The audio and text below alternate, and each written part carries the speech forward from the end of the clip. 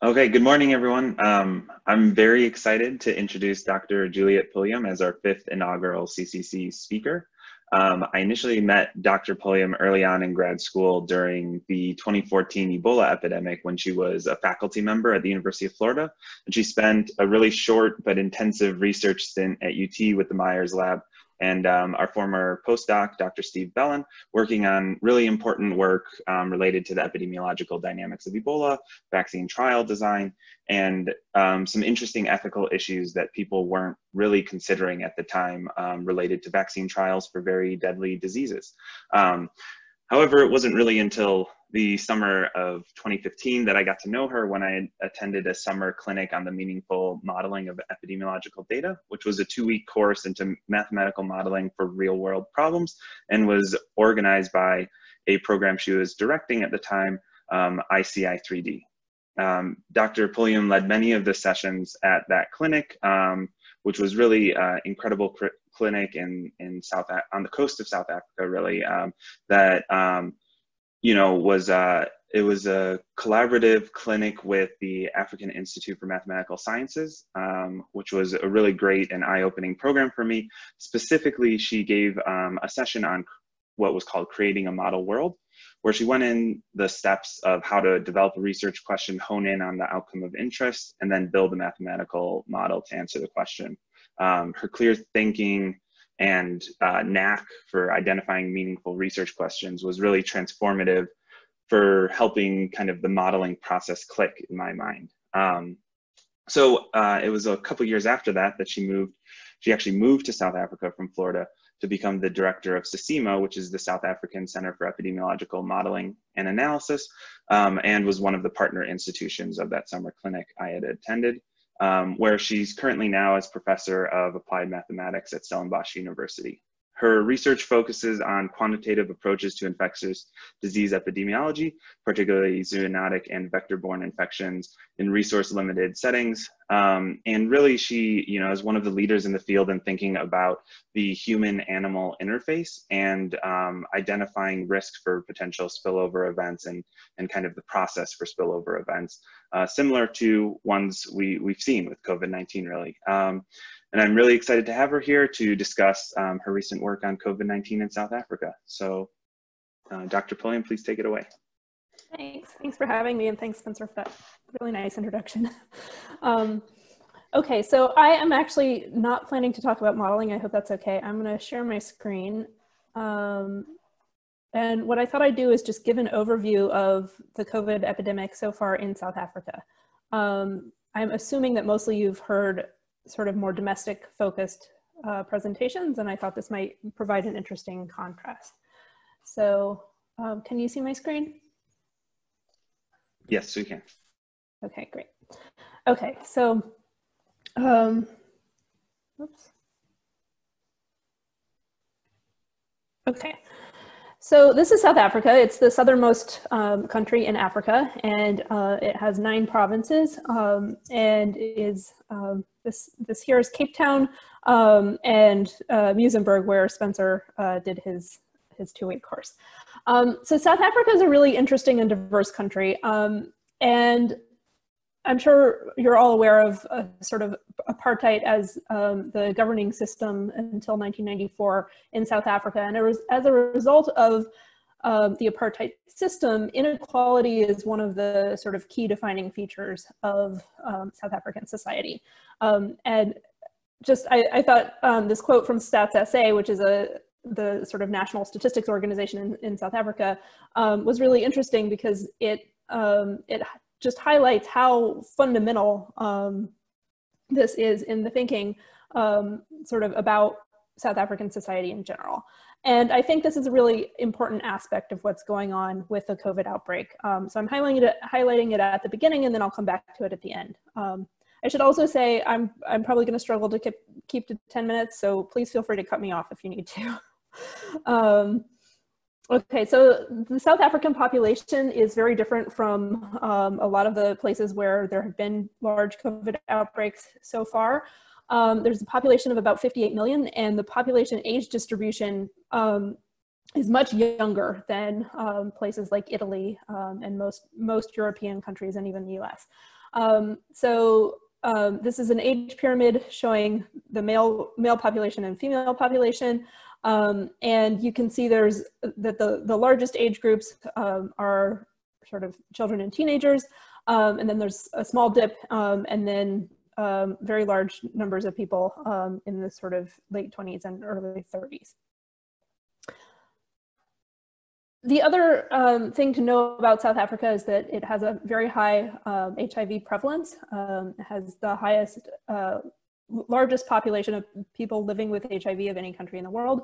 The overall prevalence is about 13%, and it's much higher in the age range from 25 to 44. It's about 23%. And so this plot is showing the people living with HIV. And the other thing to notice is that it is fairly gender skewed. So on the right-hand side, you see the females.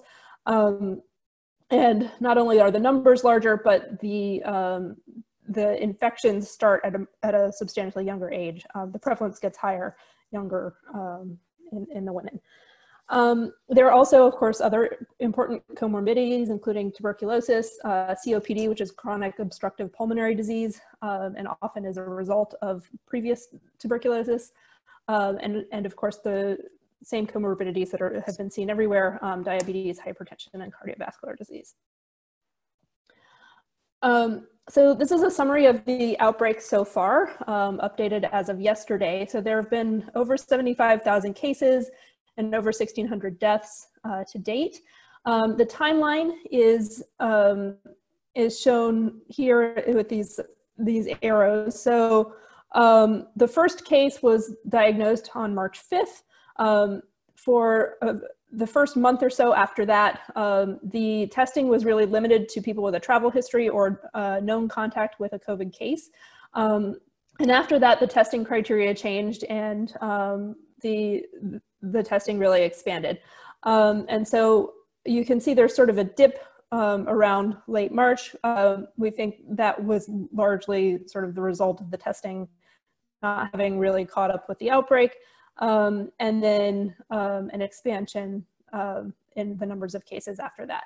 So I want to talk a little bit about the interventions that have been put in place. So on the 18th of March, school closures, a travel ban, and mass gatherings were all limited. And those limitations have stayed in place since that time. At the end of March, on March 27th, we went into what was called the level 5 lockdown, or the hard lockdown. So at the time, it was one of the most restrictive lockdowns of any country. And it essentially required people to stay in their houses unless they were going to the grocery store or seeking medical care. So essentially all business was halted, and you weren't even allowed to go outside to exercise or to walk a dog. The level 5 lockdown lasted until the end of April, so about 5 weeks, when we went to level 4, which was a little bit less restrictive. It did allow you to exercise outside, but you were still asked to leave the house only for basically to purchase essentials, to get essential services, or to exercise. You were allowed to exercise for 3 hours in the morning. As of June 1st, we went to level 3, and that's a much more relaxed set of regulations. It allows you to leave your house for most normal activities. Most businesses are open. Restaurants and bars are still closed. Hair salons and other sort of personal care services are still closed. But most normal economic activity, or a lot of normal economic activity, has resumed. And as you can see, as we've been lifting restrictions and opening things up, the cases have essentially been growing exponentially throughout that whole time, unlike a lot of places where there has been a push to identify strict criterion for reopening things. The economic pressures in South Africa have essentially forced the government's hand in terms of reopening. In terms of deaths, we have exponential growth in cases, so of course we have exponential growth in deaths. And I think South Africa's trajectory is much more typical of some of the larger developing economies than it is of the major economies like the US and China, which I'm sure everyone is familiar with. So it's very similar to what's being seen in Chile and India and other places where, although we are more than 75 days since the 5th total confirmed death, we still have essentially unlimited exponential growth in the numbers of deaths and cases. This is showing the infection incidence risk per 100,000 persons by age and gender. And I think that this is a particularly interesting plot because it sort of mirrors that it mirrors the pyramid plot that I showed you before with the HIV prevalence. So there's not much known about the interaction between COVID and HIV, but HIV is obviously, or as I'm sure you know, is a disease that affects the immune system. And for many infections, there's a higher risk of both infection and disease or death,